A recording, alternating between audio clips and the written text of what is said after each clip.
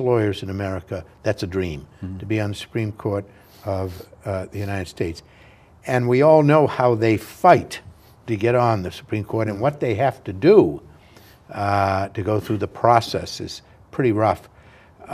My guess is that there are very few people, at least in recent American history, at least in the last century, who have said to a president who called them, "I'd like to nominate you to the Supreme Court," who said, "No, I don't think so. We can only speculate or read a lot of presidential biographies to get to the bottom of that, but you may be the only one in recent history, or all of history for all we know, but that doesn't make any difference." Well, I talked to Clinton about it at some length. We had a couple of meetings, and he understood and was in agreement. He wanted to get health care done. He thought we had a chance. We all felt at that Did you time. have with the Democrats, this is 93, Right. The Democrats, I assume, were promoting what the Republicans today say is so awful, what they call it Obamacare, which is a mandate that people get insurance. And the Republicans, I assume, were opposed to that. No, that's not correct. It's an interesting echo of history. Over time, throughout American history, both major parties have seen their positions change, often in reverse on many issues, usually over a fairly long period of time.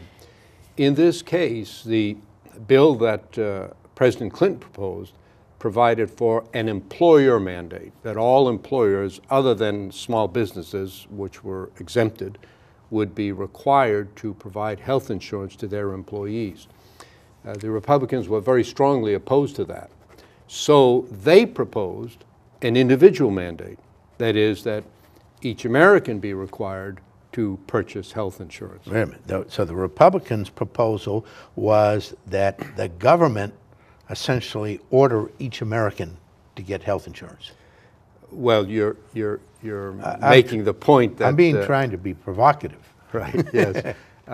But so you're right. The individual mandate was initially proposed, was a Republican proposal made at the end of 1993 and the subject of debate in the 1994 controversy over health care reform.